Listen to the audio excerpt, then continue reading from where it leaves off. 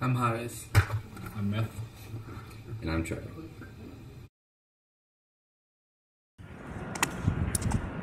We have developed a solar insolation calibrator. Solar insolation is power or solid angle delivered by the sun.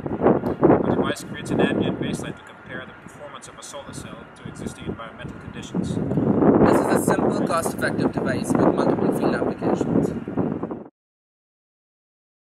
A hemisphere of photoresistors will collect data about incident light. Each photoresistor will be sampled using multiplexers controlled by a microprocessor.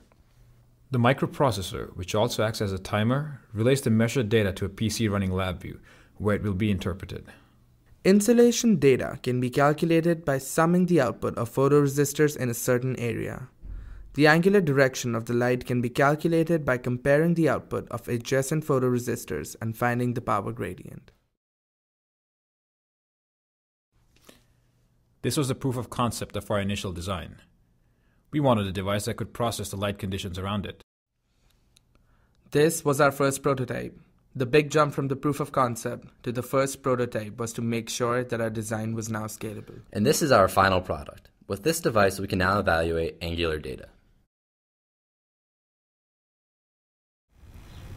Our calibrator works in the lab under focus light. The next step is to calibrate the device to work in sunlight. We used a simpler approximation for the geodesic dome. We decided to use Python and Python modules for data processing and imaging. The senior design project has been a carnal learning experience. We went through some rough patches, but there's nothing more satisfying than having a working engineering product at the end.